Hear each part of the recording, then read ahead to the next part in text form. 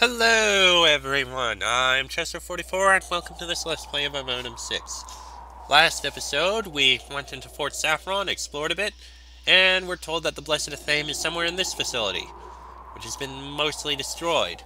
And all that's really left now is, well, the bodies of a couple Darkside loyalists who are trying to recover it, various bugs that stormed them from behind, providing a distraction, and even killed one of them, and rubble and ruins. Now we gotta look at the second level here, and oh look, slimes. Fantastic. Well, let's see what we can do with these. Alright, that's cleared out. A lever we can't get to. Now we can. That didn't open this lever. Wonder what it opened. Alright, well that's no good. There's no way up over there, so... we can't actually go through that gate. Oh, there's a ladder, though. This leads to another lever. Which doesn't open anything. Can't get over there. It's probably this one here. Yeah, it is. Can't get through there. So that leaves this stairway. That doesn't look good.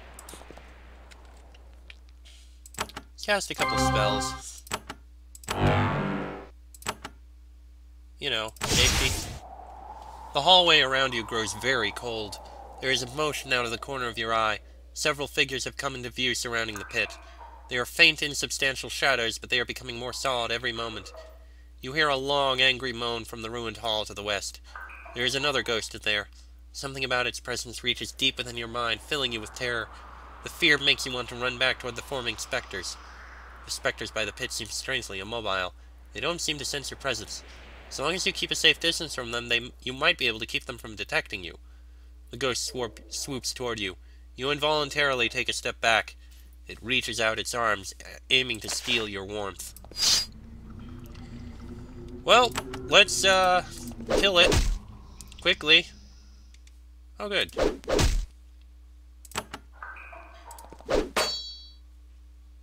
Okay, we'll stay away from those.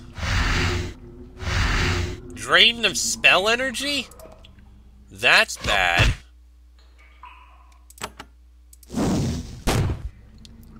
I mean, not for our warriors, who are actually killing it very quickly.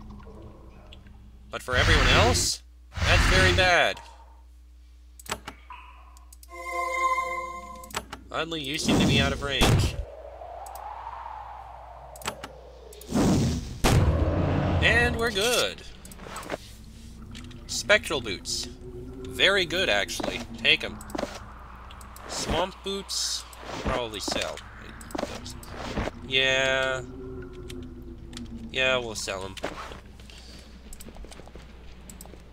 There are several runes etched on the floor of this hallway.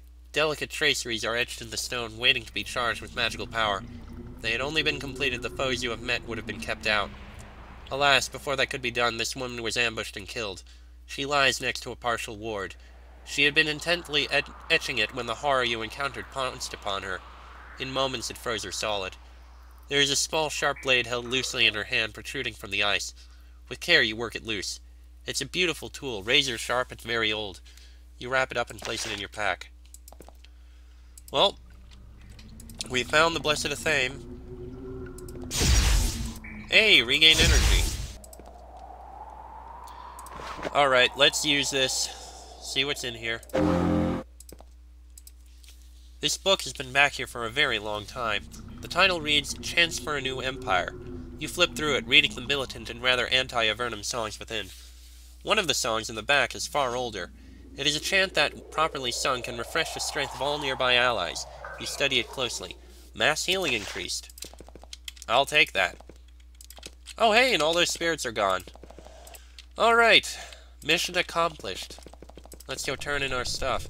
And probably should tell that guy about who we found. The commander here, I mean. He will want to know. Oh, no, in here. I was attacked upstairs by someone who called himself Loyalist Sepco. Mello looks concerned. Loyalist, you say? That is odd. I will inform the castle of this. They will want to know. Thank you for the information. Alright. Some things you might want to buy. There we go. Alright. Now, back to the castle we go. Doomy-doomy-doo. Come on already. And the castle. Oh, excuse me. Sorry about that. Trying to edit it out. Alright, let's see here. First of all, you. I found a diseased mushroom in the Great Cave. Sage Asta fetches a pair of tongs, takes the sample, inspects it, and seals it in a ceramic jar. Similar to what I have already, but not entirely useless. I will pay you as promised. She gives you a small pouch of coins and a flask containing a thick green goo. I don't need any more of this variety, but please watch for samples in the other locations I mentioned. That would be helpful. The more we know about the blight, the better we can combat it. Have the samples I brought helped you? Not yet, but I have hope. In these darker times, that and the company of others are all that sustains me. Well, at least I brought it to you. Glad I could help. You? I have your blessed Athame, Lark. She eagerly takes it, confirms that it is undamaged, and deposits it in a leather satchel. Excellent. I will get it to the surface as quickly as possible, before some other careless person takes it away and then dies. She walks to the west wall and unlocks a box. Help yourself to what is in there. A worthwhile reward for a brave soldier. I meant soldier. I recognize greatness in you, the sort of enthusiasm and skill that could lead you to be a great gatherer of things. If you are interested in pursuing your new calling, let me know. Sure, I'll help you gather more stuff. I am so very happy to hear it.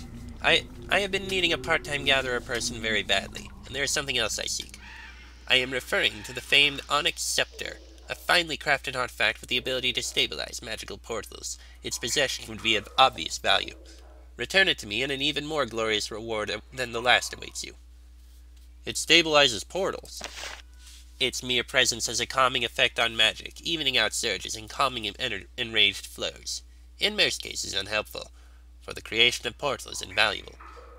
And where is the scepter? After the blight arrived, it was taken to the ruins of Fort Avernum in the hope that the old portal there could be reopened. It would have been very handy for bringing supplies from the surface. Then the Slivzerakai attacked and the trail was lost. The ruins of Fort Avernum are east of Silvar. Fort Avernum, eh? Alright. Assassin's Shield, that's useful. Wand of Death, powerful. And Knowledge Brew. This Assassin's Shield, give to you. You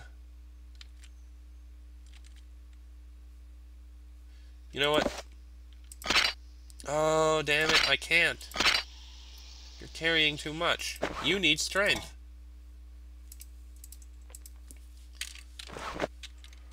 No, you know what? Leave it. You're at your limit. I think it's fine. Carrying so much stuff here. Yeah, we're fine. For now. We'll sell the Blessed Shield. Okay. Well. That done and over with. Do we have any others? Mainly exploration and the like. The Leonhardt. Yeah, let's head over to Darman and see if we can complete that quest.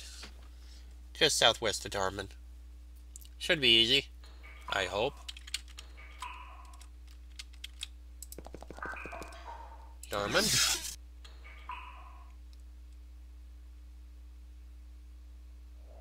There we are. This will be interesting. Alright. Alright, let's see if we can find this farm. You're at the outer edge of a grim fen. Pools of stagnant water have gathered in the low areas here, providing an excellent place for all sorts of algae and fungus to grow. The smell of decay is heavy in the air. Sections of ruined, crumbling wall poke out of the muck in places. There was a large settlement here. It was abandoned long ago. There are shambling figures moving around slowly in the mist. Beyond them, to the southwest, you think you can see flickering lights. Huh. Is this really where he is? Oh. More undead. Well, at least these guys die easy. This is where the farm is? Can't be.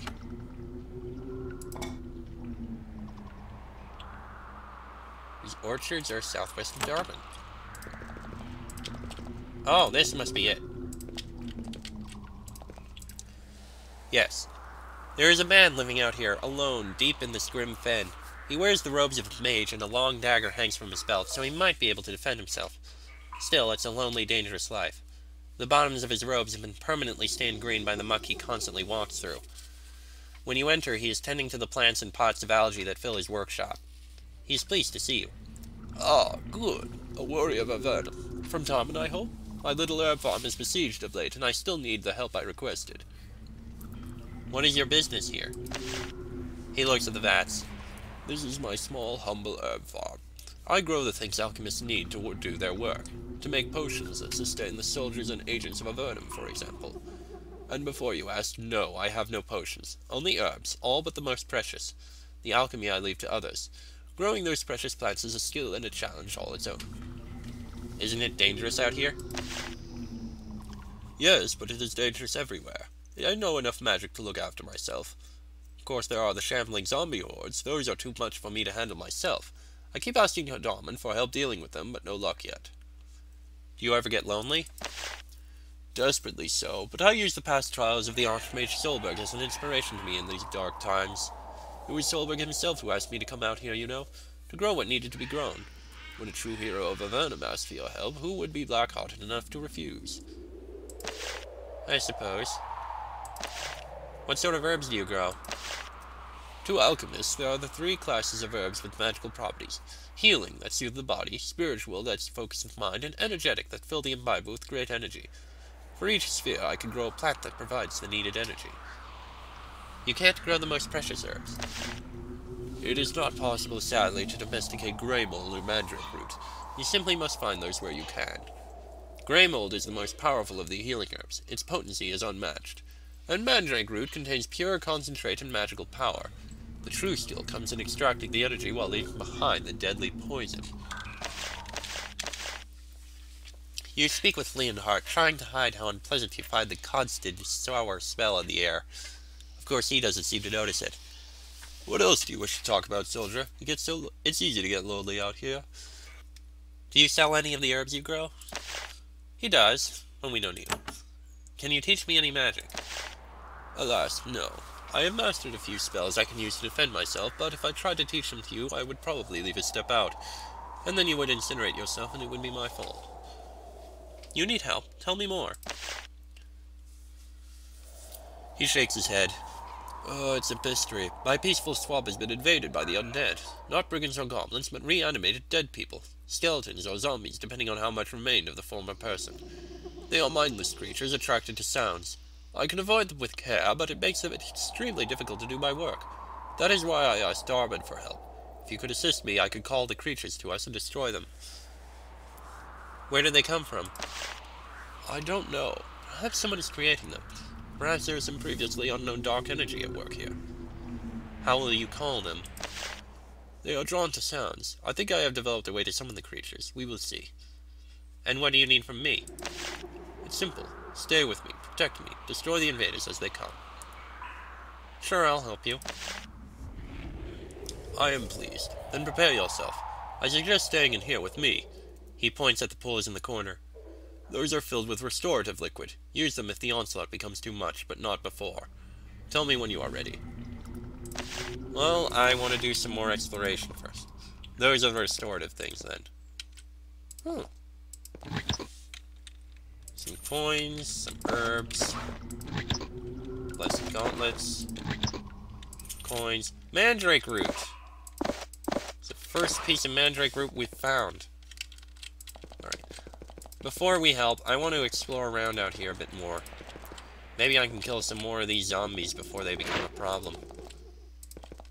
You know, weaken the Horde. That does not look very pleasant over there. Yeah, so let's take a look into here first. Undead. Ghouls. Not too bad. Thought it would be worse.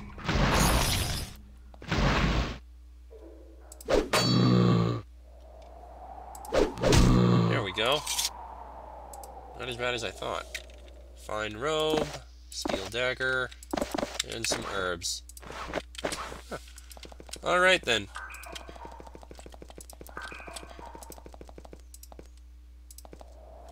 Alright, let's cast a couple spells. Yeah, I think that works. I'm ready to help against the undead. Then I will try my technique for drawing them. Prepare yourself. I don't know how many there will be. He begins to walk toward the door. Leonhard steps out of his workshop and displays his technique for calling the undead. He starts shouting at the top of his lungs. Come here! Come here! Here, undead! Come here! Not the most subtle or magically accomplished method of summoning, but considering how quickly he turns to run back inside, seems to be having the desired effect. You hear a bone-chilling sound coming from the swamp. It is a long, low moan emerging from many decaying throats that echoes easily across the mire. Something is coming. And here they come.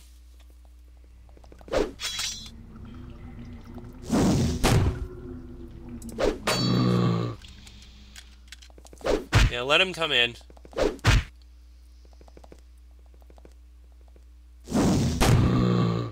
You can see something moving out in the swamp.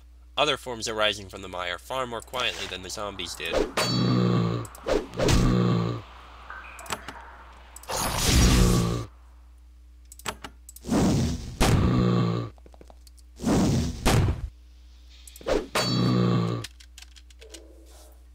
Come on. Skeletons.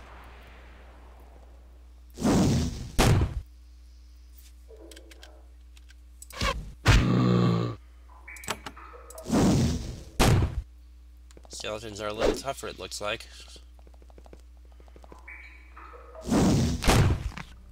You hear more moaning. More undead creatures have emerged from the pools where they were hiding. The truth is becoming clear. Someone or something has been creating and concealing lots of undead out here. It is fortunate for the Great Cave that you have discovered this horde before it could emerge and do real damage.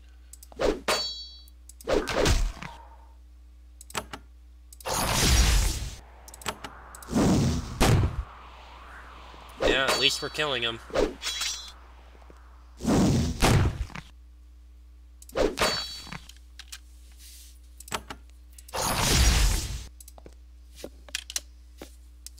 Here come more. Alright, another blessing.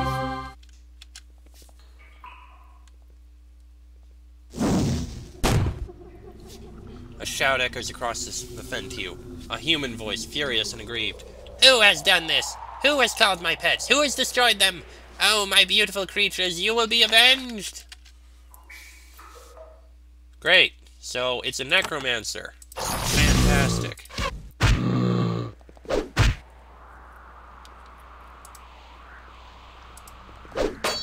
Oh, hello.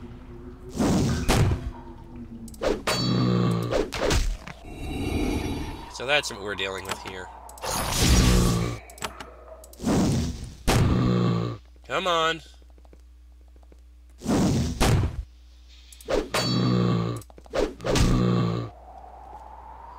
Oh dear, that looks big. Aghast. Can't see him, but... Oh yeah, that's powerful.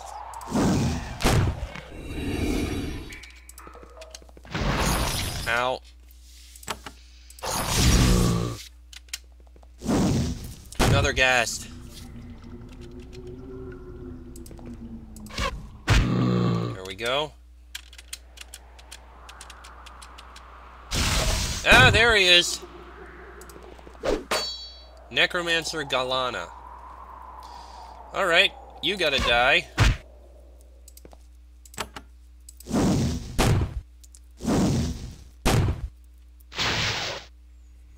Alright, a weakening blow, and a big blow.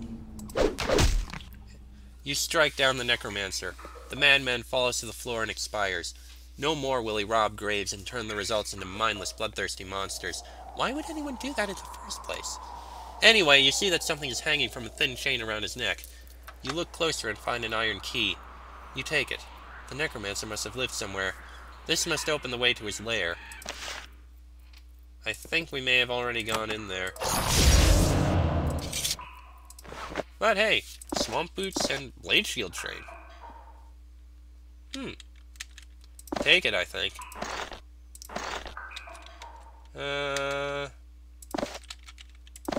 You need the bonus armor, I think. Any more problems with the undead? I suspect now that the Necromancer is dead, my difficulties have ended, for now. Please, take this as a small gesture of gratitude on my part. He gives you several pouches of dried herbs. Yay, thank you. Very handy. And I believe, most likely, the Necromancer lived to the east here. Probably in there. I think we already checked through there. Yeah, we did. Alright, so all that's left now is to report in on what we did. So let's do just that. You report your victory over pests at Leonhardt's farmhouse. Sergeant Estragon nods. Good! Now when we get and grow mushrooms again, nobody will eat the farmers. Here, a reward. He pulls the shield off a shelf and tosses it to you. Blessed shield. Nice, but we'll sell it. There shouldn't be any more here. There are not. Alright. Level ups happened? Yeah. Improve your pole weapons. And you, more strength. There we go. That makes me happy. And I wonder, can you now... Nope, still no mighty blow. Damn it, how strong do you need to be? Oh well. That said, all we have is to sell these things, and then I think we're gonna head east. No, I think we'll just take a peek to the west, over in, just take a peek at the area just west of Fort Emerald, and, you know, at least to find the claim, and then we'll go east and maybe take a peek at the areas around Almaria. That'll be in the next episode. No, we'll not. We'll leave it be. Next episode, we'll head to Almaria. Till then, I am Chester44, that is Ortas, Michael, Amar, and Rika. This has been an Avernum 6 Let's Play, and I shall see you all next time.